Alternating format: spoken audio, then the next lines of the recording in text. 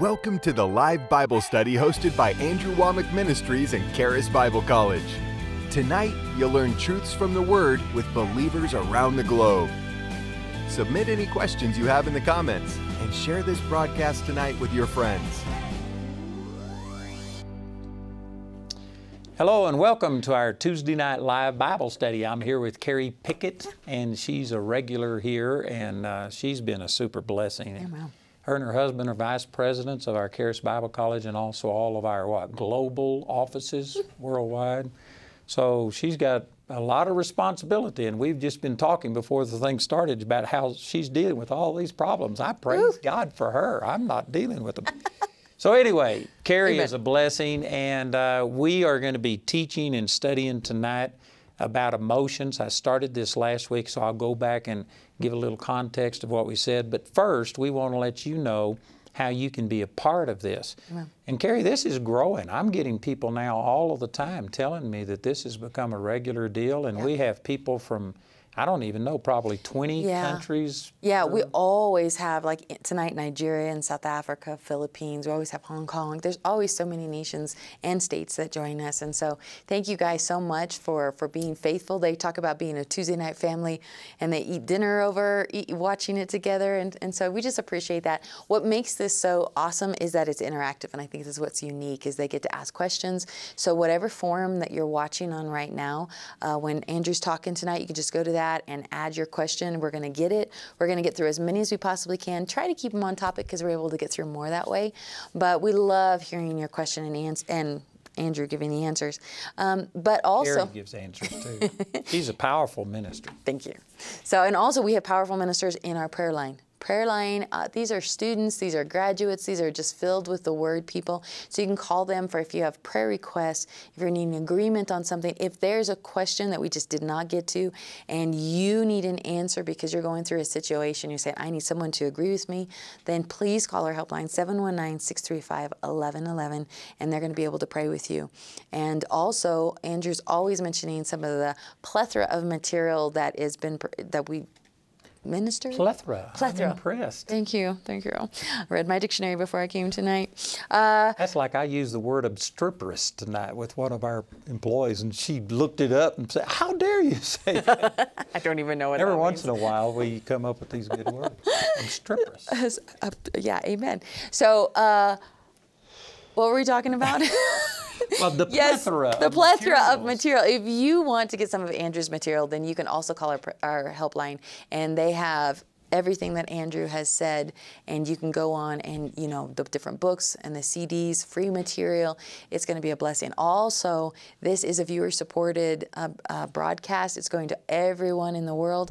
And so please, you get to, by supporting it, not only are you getting to be ministered to, but really ministering to lots and lots of nations and different people. So if you'd like to be a part of helping us minister to other people, go ahead and please give. You can do that when you call the helpline, and that would be tremendous. Also, we give a free product away every time, and if you would like a free product, you have the opportunity to win it by registering for the Bible study notes. So also, one of the things besides the live interaction, calling the helpline, you also can get notes. And so whatever Andrew's ministering on, you're going to get notes. They're going to send it out to you, and if you haven't done that, go to awmi.net/Bible study, and they're going to get you all those notes. And if you register, then you can enter to win How to Deal with Temptation. That is really a good teaching. I hadn't taught on this in years, and I was reading the titles back here, and it reminded me, and I thought, you know what, I need to teach on this. Basically, it's like, man, I need to listen to this. I need this now. Really good. So if you would like to get that, if you say, hey, I need that, whether I'm going to win it or not, again, call the prayer line. Last week, we gave Effortless Change away. That was our winner for Christopher Bennett. So Christopher, congratulations. We're going to get that out to you. And so these are just some of the many things that we're trying to do, just to minister, to bless you, to pray with you. But also, we have so many things going here live at Charis Bible College. And so I'm so glad you joined us through internet and all the digital age, but we would love to have you come meet us here, meet you in person, pray for you in person, our prayer ministers. But we have a couple things going on here soon. We have the In God We Trust rally. That's on September 14th. It's going to be powerful. I had a bunch of meetings on that today. It's really good. Yeah. So we have just talking about the aspect of just how to politics and us as believers, and really how to pray, how to stand, how to communicate during such a critical time. Also, the Ministers Conference is going to be September 30th. Wow, that's coming up soon. Yep. September 30th through October 4th. And so that's going to be awesome. Last year was phenomenal. It had so many amazing ministers. So if you're in full-time ministry or serving in full-time ministry, we would love to have you. That's going to be awesome. And then also we have the Women's Arise that's coming in November 7th, 8th. And then on the 9th, we're having our world premiere of Esther, one of our new musical productions that are by Kara. So these are just some of the amazing things. If you're interested in, go to awmi.net/events. We'd love to have you. Carrie is going to be teaching at the Ministers Conference and at the Women Arise Conference. And I'm going to be in Esther. Oh, are you? Yeah, I don't know what I'm going to do. Hopefully, if I sing or dance, it would be worth coming to see. That would be a red letter day. That's awesome. All right, so we want to talk about emotions, but let me give a little context to this, that last Tuesday, when we started talking about this, just the week before that, we had seen a baby raised from the dead. We had seen a man bring his wife up who had a brain disease. She couldn't talk, she couldn't walk, she looked like she was nearly dead. And she started talking, got up and walked down the steps. That was awesome. I don't know if you heard, but last night I was giving a report on our Truth and Liberty broadcast, which, if you aren't aware of this, on Monday nights we always have a live broadcast also, and it's more political and about current events type thing. And Richard Harris is our chief counsel for Truth and Liberty, and he was giving a testimony that just last week they had a baby raised from the dead in his church. They had a man that had renal failure and passed out in Walmart, and they said that he was very close to death, and he just supernaturally raised up. And they had a man that prayed for his mother, who was a Buddhist, and she had knee problems and stuff, and he prayed for her. And he didn't pray over the phone. He just says, I'm going to pray for you. And her knees were completely healed. She called him 3 days later, and she threw away all of her Buddha stuff and said, Buddha never did any of this for me. I'm becoming a Christian. So anyway, awesome. You see all of these great things happen. And I mean, people get just on an emotional high, and then they don't know what to do after that wears off. And it's always going to wear off. God does not want you relating to Him only by emotions. Yeah. He wants you to walk by faith. Hebrews 11:6, without faith it's impossible to please Him. Does this mean that God doesn't want you to have emotions? No, emotions are great. And when you have them, you need to enjoy them, but you don't need to become addicted to emotions. And I would say that the vast majority of Christians are. They are in a position where they use the Word of God to try and reach some emotional high or some emotional state. And if they were to reach that place to where they could just feel the presence of God, they'd forsake the Word of God, because they aren't really committed to the truth of the Word of God. What they're doing is trying to get God to touch them, to have a vision, a dream, a goosebump. And I'm telling you, that is not mature Christianity. So again, I am not against emotions. I have emotions, believe it or not. Some people don't think I do, because I don't indulge any emotion that's negative. Like I was saying, you know, last time, the first time I saw a man raised from the dead, I just thought I was going to move to the next realm and that I'd never have another problem. And that night, my ministry at church was not good. I didn't do well because I was ministering out of my emotions and out of my excitement instead of out of my heart and faith. And I went to bed actually discouraged because, God, I thought it was going to be better than this. And so I've just learned that, yes, when emotions come, I enjoy them, but I don't seek emotions. And if they are negative emotions, if there's anything contrary to what the Bible says, Galatians 5:22, the fruit of the Spirit is love, joy, peace, long-suffering, gentleness, goodness, faith, meekness, and temperance. If it's contrary to that, I don't indulge it. I will not give place to them. I will not have them. Yeah. And I know that there's people watching this and saying, you can't live that way. Well, don't wake me up. This is how I'm living. So anyway, that's what we've already talked about. Let me use these verses in James chapter 1 and in verse 12. Again, I wish I had, let's go to verse 13.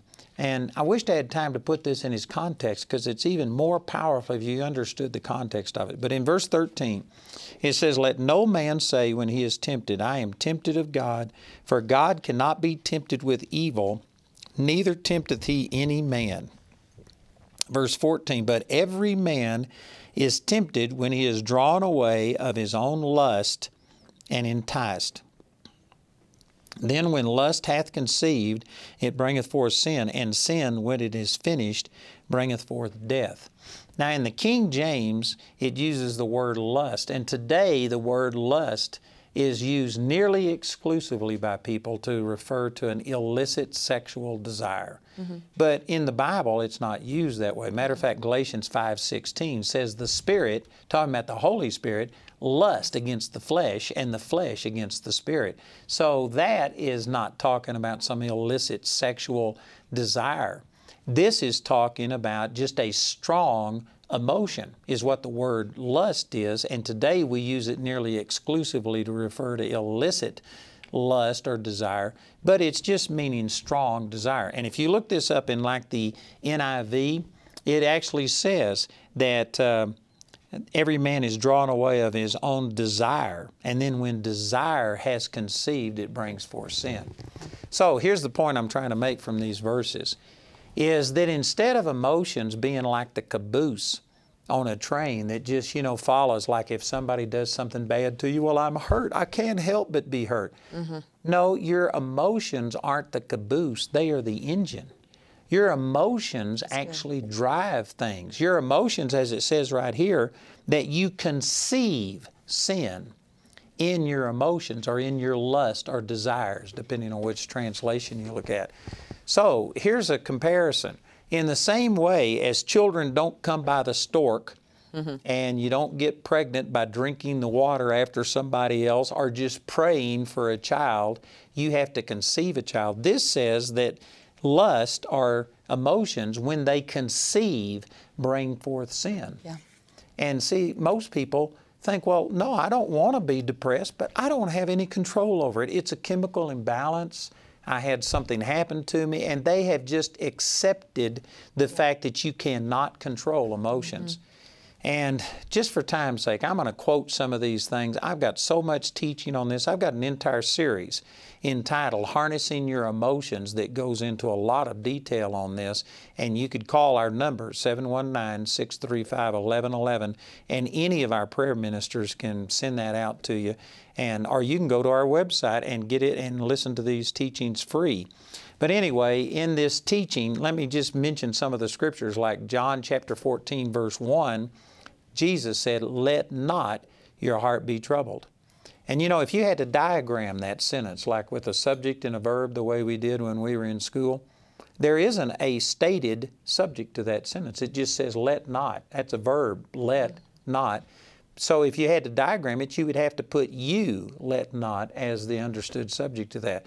My point is, Jesus told you not to let your emotions get out of control. Now, if you couldn't control your emotions, then Jesus would have been completely unjustified in asking us or commanding us to do something that you can't do.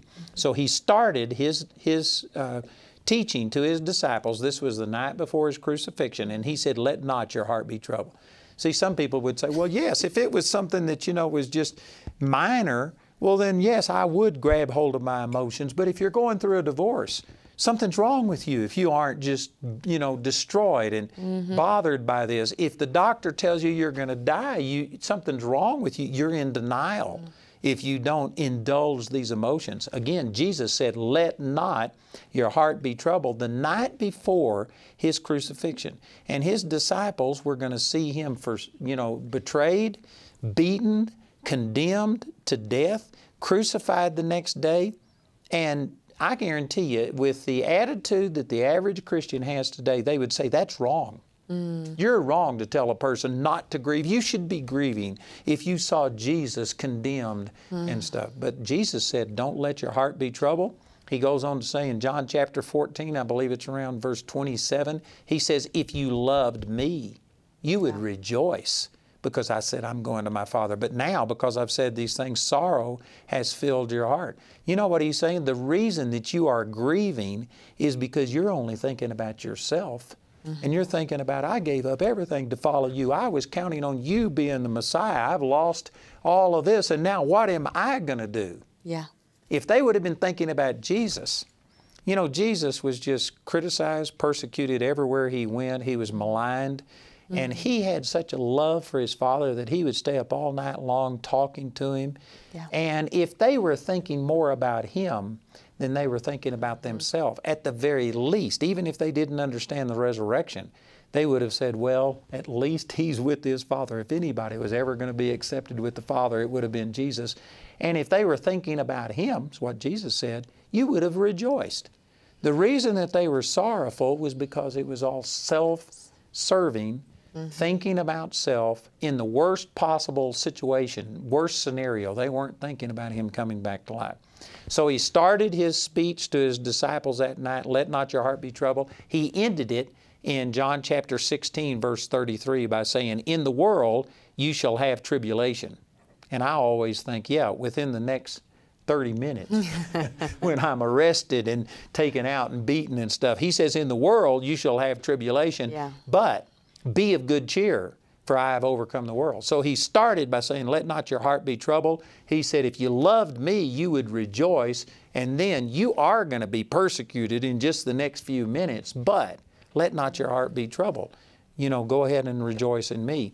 So all of these commands, and there are many, many more, show that you can control your emotions. And yet I know that the average person watching this program tonight is sitting here saying, and you're listening to me and you're saying, but look what this person did. And so you have exceptions, which God didn't give. You know, forgive Jesus. He just wasn't aware of all of the problems that we would go through and all of the hardship that you had, and so he just didn't understand your situation. Not. No. I guarantee you, when he told you not to let your heart be troubled, that's important.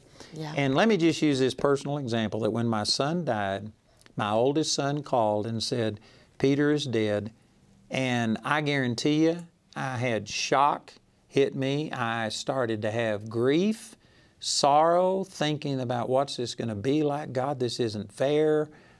You know, I had any emotion, any thought than any other person would have. But I knew these truths that I'm telling you, and I knew that sin, and not only sin, but you could say unbelief, it's conceived in your emotions.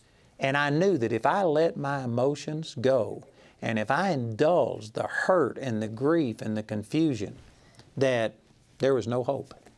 And so the first thing I did, I started speaking my faith, and I commanded my emotions to get in line. And they didn't just do it immediately.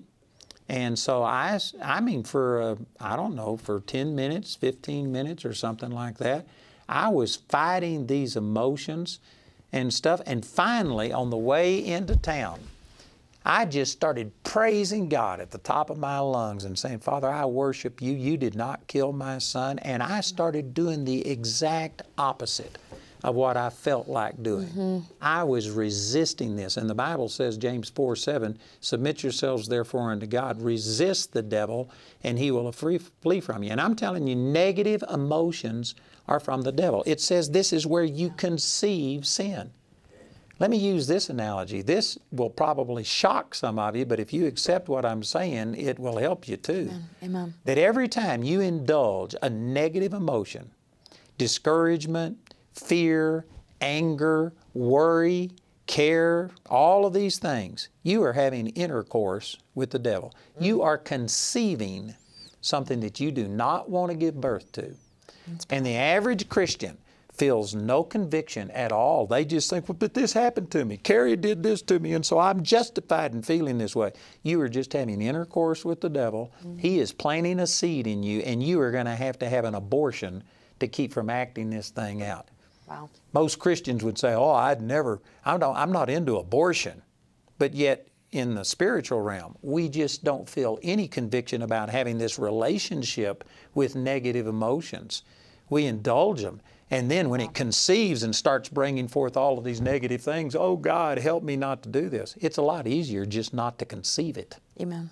You don't use abortion as a way to stop the birth of anything in the natural or in the spiritual. It's easier not to conceive it. And I'm telling you, your emotions are where you are conceiving things. Your emotions are a powerful force. And there's people that know doctrine. They know what the Word says, but they don't embrace it. They aren't passionate about it, and therefore it doesn't have the power. Once you start letting your emotions embrace a negative situation, and whether it's hurt, whether it's anger, whether it's unforgiveness, bitterness, whatever, anytime you let any of these negative emotions go, you have embraced this and you have just conceived something. And I guarantee you, you do not want that. You got anything to say about that? I know you do. That's honestly, at that very moment you asked me, I was trying not to sneeze. Sorry. So you don't have anything to say about it. No. I was giving her an opportunity because she's always got something to say. No, you know, I was actually, this is one of the things I was talking to my daughter about the other day, just as far as emotion, and just that whole dynamic of you, and this is where authority and understanding your authority in Christ, that if you're feeling something, man, speak to those emotions. That's the thing about them, you having authority over them. Say, listen, I rebuke these emotions. Not that emotions can't be beautiful and godly and used as a testimony, but I will not let them be the guide in my life. And so we just, Ellie, and I was telling her the other day, I said, you choose, and now you can tell your emotions. And that's a big thing because people, like you said, but whatever, whenever, however, I have no control. God has given you and granted you the authority so that your emotions, so you're not this emotional white-hot mess that the enemy can just waste decades, literally decades of your life by emotion. People will often take what I'm saying and saying, so you're saying you just don't have any emotions. No, that's not what I'm saying. I'm a very emotional person. Most people don't really realize this, but Jamie and I watched, I'm not going to tell you what we were watching, but it was just it's a chick flick type thing. It's one of these romantic type things. Oh. And I get teary-eyed.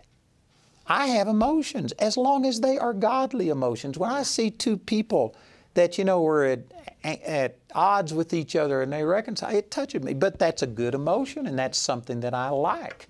And at these meetings, when I saw that little baby raised from the dead, man, it's all I could do from just crying in front of people. I have emotions, and I indulge them if there's something that I think is a godly emotion.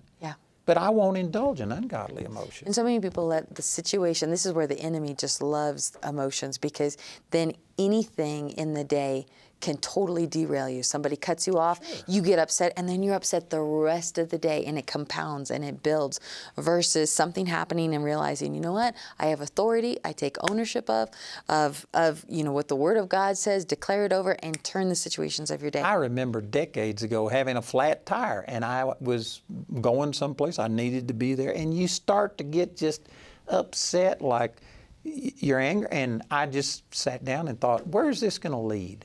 This is not good, and flat tire's not going to take away my joy in the Lord, and so I reject those emotions, and I start praising God instead. I remember going to a high school reunion. I think it was my 20-year high school reunion, and we just had the 50th year high school reunion, so this was a long time ago. But anyway, Jamie wasn't with me, and I was talking to different people that I knew, and there was this one girl. We never dated. We weren't boyfriend and girlfriend, but we, I guess, flirted in high school. So anyway, it was, you know, it was more than just I knew about her. It was a girl that I kind of liked. And anyway, we got to talking, and when I went to my hotel room, I thought, what would have happened if I'd have married her instead of Jamie? And did you know, within 10 or 15 seconds, I got to thinking, what good can come out of this? This is not going to lead me any place positive.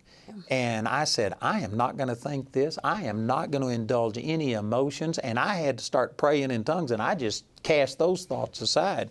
And I know some people think, well, how dare you even have thoughts like that? All of us have these random thoughts come to us. You know, Kenneth Hagin said you can't keep a bird from flying over your head, but you can keep it from landing in your hair and making a nest.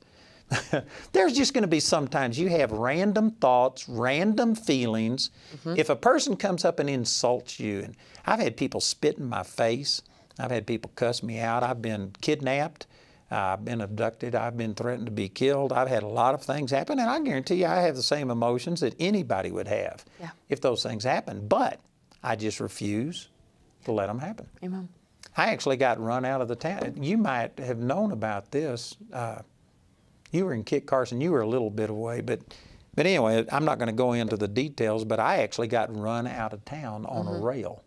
And all of my Bible studies, 6 Bible studies, interpreted something that happened. And if I would have told them what the real truth was, all of them would have been on my side. But to do that, I would have had to have hurt somebody and uncovered something. And I just decided, well, I'll take the blame instead of exposing them.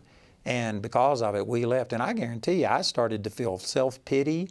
I started to feel, you know, like having a pity party and on. And I just knew that there's no benefit to that. And so I just sucked it up and didn't do it.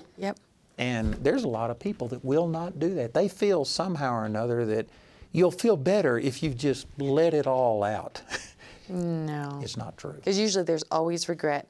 I'll tell you this, as a mom, if I get frustrated with my children, there's always regret afterwards. And if you, it's just not worth it, because the enemy tells you it's fine to feel this way, and then the moment you just kind of unleash, then you get condemned and like, man, you're so emotional. And you're so Here's a verse right here in this exact same chapter where we were that speaks directly to this. In verse 20 of James chapter 1, it says, "For the wrath of man worketh not the righteousness of God." Sometimes you think, I'd be better if I just vented, if I let this out, if I do this. The wrath of man does never accomplishes the righteousness of God. You being depressed and discouraged and giving in to these feelings and venting and stuff, we've been told by psychology, I would say even the vast majority of Christians will sit there and pat you on the back and say, you need to just feel this. Go ahead and let it out and stuff. That is not what the Word of God teaches. You getting in the flesh is not going to accomplish a good thing. And I guarantee you, in your spirit, Galatians 5:22 and 23 says the fruit of the Spirit is love, joy, peace, long-suffering, gentleness, goodness, faith, meekness, and temperance. If you have any emotions contrary to that, it is not going to accomplish good. And you need to sit there and say, I'm not going to give in to these things. Amen. And I suspect that the majority of people watching this tonight have already given in to them. And you're in the process of giving birth to a lot of problems that these emotions have conceived. And so what do? Well, you start off by just saying, God, I'm sorry. You repent of this. You let the love of God, don't be condemned by what I'm saying, but don't be complacent and don't be ignorant of the devices of the devil. We've exposed a major deal tonight, and I guarantee you most Christians are indulging emotions that they should never do. So if you have done that, first of all, repent. And just tell God that you're sorry. And then ask God for wisdom. How do I get out of this? How do I undo the mess that I've made? And with many of you that have lived for decades indulging your emotions, there's 2 things that could happen. If you have gone so far that you are demon-possessed, and Satan will come in and possess you and dominate you because you have given in to emotions. If you're demon-possessed, you can be delivered and you will see some immediate results. But if it's just your flesh, and if you've indulged it and you aren't totally demon-possessed, that in a sense is actually harder, because it's just a renewing of your mind, and it's going to be a process. And so one of the things I would do is I'd call our helpline, and I'd ask people to pray with you, and God may give you a specific word of exactly how to deal with it. At the very least, you could get my teaching on harnessing your emotions that will go into all the explanation and tell you what the antidote to all of this is, and it would be a real good resource for you. Amen. We have some really good questions and again, like you said last time, it triggered a lot of questions, but here's one. Laura Ann on chat, she asked us, she said, I have tried for a long time to rid myself of a spirit of fear and anxiety after abuse and rape. I was diagnosed with PTSD. What am I doing wrong? It keeps me from living my life, and I know it's not of God. I want to be free. And that was who? Laura Ann. So Laura Ann, if I could talk to you personally, I could probably give you specifics, find out exactly where you are and stuff. But as a general rule, it says in 1 John chapter 4, verse 18, that perfect love casts out fear. Amen. And so if you're dealing with fear and hurt and all of these things that you're talking about, what you really need is a revelation of God's love. And I'm sure, Laura Ann, that you have a revelation to a degree, or you wouldn't be watching this, you wouldn't be seeking the Lord. So I'm not saying that you don't understand God's love at all, but you need a deeper, greater revelation. Yeah. And I have actually talked to people. Matter of fact, Carly Teradez, I didn't know this. I don't know if you knew, but Carly Teradez was sexually abused by, I think, a grandfather all through her childhood, which I never knew that until just last week or two that we were talking. But when she got born again, she fell so in love with the Lord that God's love was just like a tsunami that overcame all of the sexual abuse That's awesome. that she had ever had. And Laura Ann, that's what you need. I know you understand that God loves you to a degree, but God's love is so much greater than what's happened to you, that if you had a true revelation of it, it's just like, the Scripture says that when we go to heaven, that the former things will never even come to mind.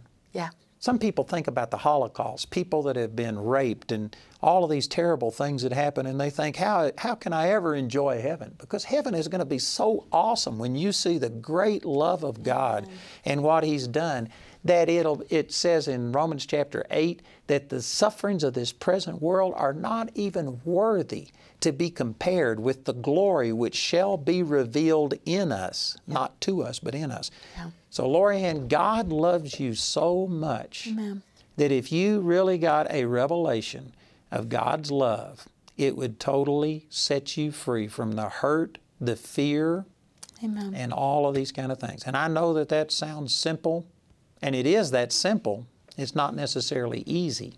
Yeah. And I can also say this, Laura Ann, if those things are still impacting you years later, decades later, it's because you rehearse it in your mind. You're focused on it.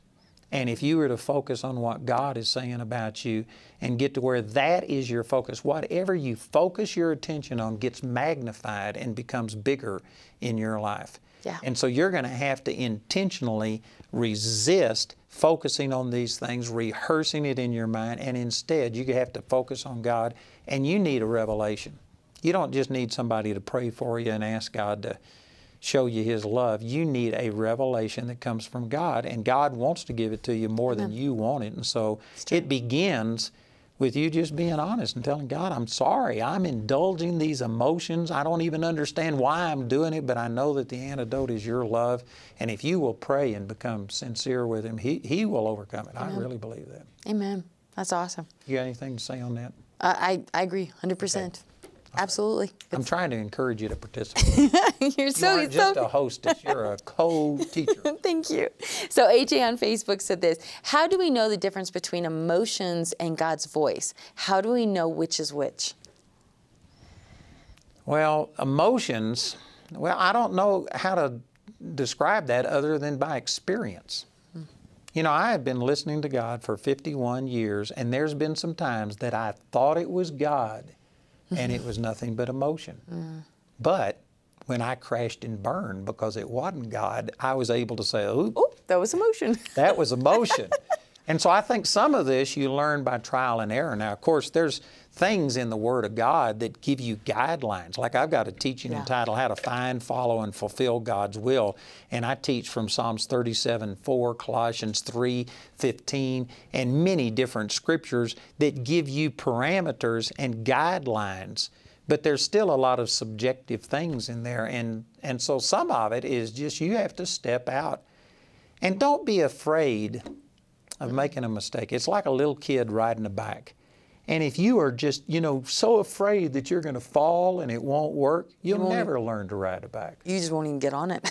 Because you're afraid that it won't work. I bet you I fell when I was learning how to ride a bike. You probably did. Most people do. Most people don't do it perfectly. I fall when I'm an adult and ride a bike. And so don't be afraid to make a mistake. God's not going to fall off His throne Amen. The main thing is if your heart is pure, if your heart is right, and if you say, God, I'm new in this, I'm not totally sure, is this you or is it emotion? And if you would be open to it instead of saying, God, I know this is you, and so you're going to try and force God to do what you are so passionate about, if you would just be honest enough to say, God, I'm young, I'm learning, show me, help me to learn your voice. And if your heart is pure, did you know God will bless you even if you made a total wrong mistake? Oh, yeah. Because He sees your heart, and in your heart you were really trying to believe Him. You were teachable, humble. You're just trying. You're just stepping out in what you think is obedience, and just say, Lord, I'm going to step out, and if it's not you, close the door. Hallelujah. It's like that little kid riding a bike, and the parent, when they fall, you don't say, you idiot, if you'd done what I told you, this wouldn't have happened. God's not like that. God will get up and say, hey, you tried, and you've learned something. You know what? You'll do it better next time. That's right. And so don't be afraid to step out, but at the same time, don't be so arrogant or self-confident that you can't make a mistake. Right. I'm still 51 years into walking with the Lord. There's many things that I'll get up and say, God, I believe that you're heading me this direction, and I'll just start moving in that direction slowly until I get absolutely convinced. Yeah. And if I'm wrong, Philippians chapter 3, verse 15 is a verse that I use a lot. And the context of it is in verse 13, it says, you know, forgetting the things that are behind, I press on towards the mark. But in verse 15, it says, and let as many of us as be perfect be thus minded, and if in anything you be otherwise minded, God shall reveal even this unto you.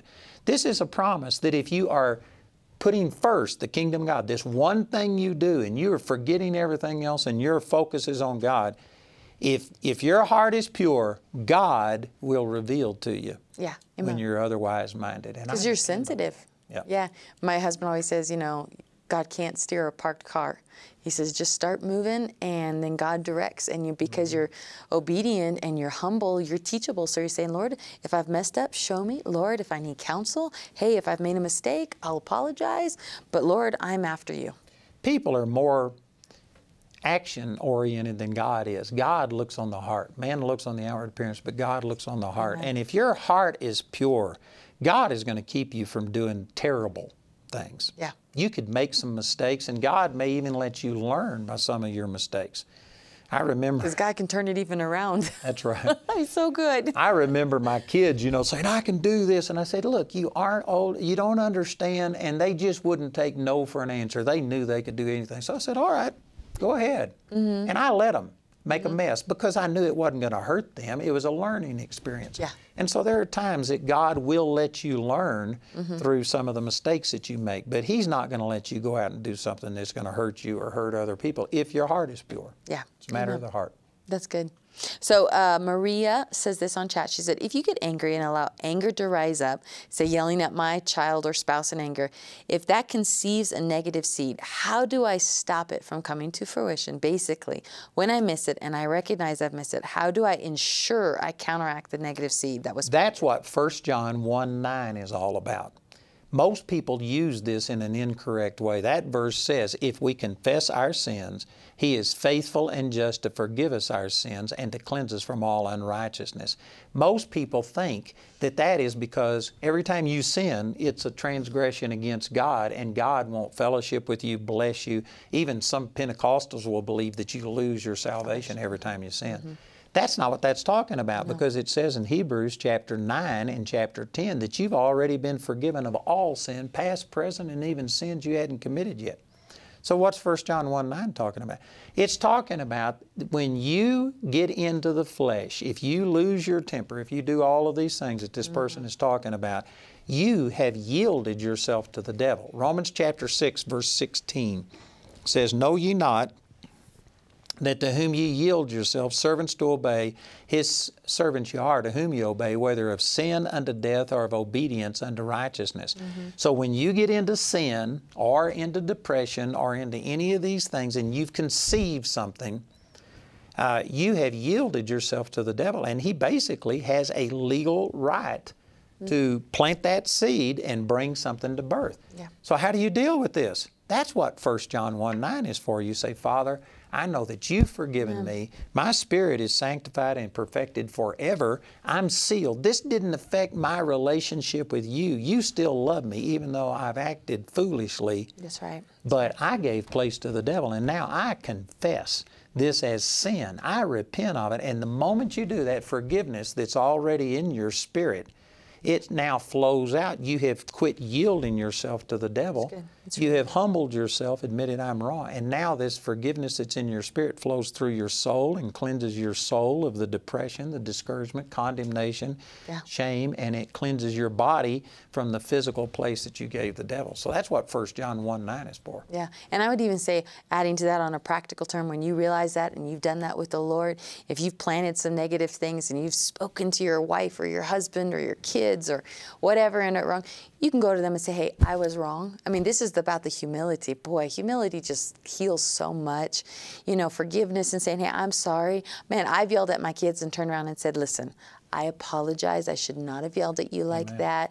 Mommy was tired or whatever, or there's no excuse. I should not have done that. The moment you start giving an excuse and say, Mommy was tired, you just ruined a good apology. I know, but I've done that. I've said, Mommy's tired, but that's no excuse, so I apologize. And you know what, man, it's just like, it just heals the atmosphere. I feel better. The enemy's not condemning me. And it's a model for my children. You know, so God, even the negative things, once you do go down that path, man, God can restore it and heal so much. And I agree with that in 90% of the cases. I think that that is a very godly thing to do. But there are times that you have taken an offense and you have been condemned and nurturing this hatred and stuff. And the person that did it didn't even do it on purpose. No. They didn't mean it. Yeah, that's just... Don't go to them and tell them the rotten things you know what you did 10 years ago, and I've hated you ever since. They're like, what? Now, don't do that because that is just going to make them now exposed to all of the hurt and the pain and the hatred.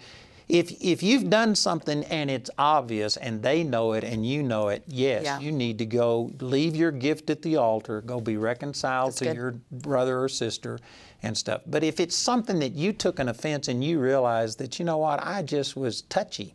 Yeah. They didn't mean anything by this. Well, then you just deal with it and get your forgiveness and stuff, but don't go pollute them with your things that you've been feeling. That's excellent. So a question here, Ruthie on chat says this, in Galatians 6:2 says, bear ye one another's burdens and so fulfill the law of Christ. Can you explain how to not become spiritually or emotionally drained while bearing the burden? I know for me personally, when someone constantly complains or is being negative or grieving over things that have happened years ago, it's draining.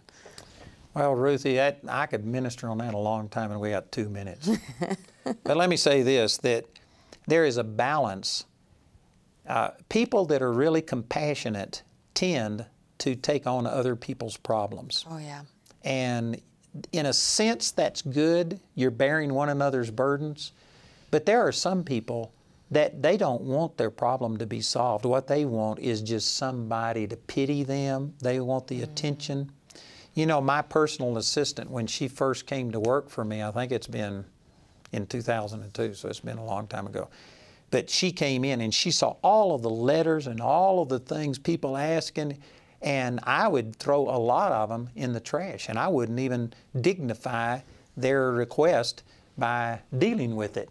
And boy, Donna just, could I deal with this? I think I could help this person. And I said, Donna, this person, I've seen this. This person is a griper and a complainer, and what they want is an ear. They'll occupy your time. Satan is going to wait. And she said, oh, I think I could deal with him. I said, go ahead.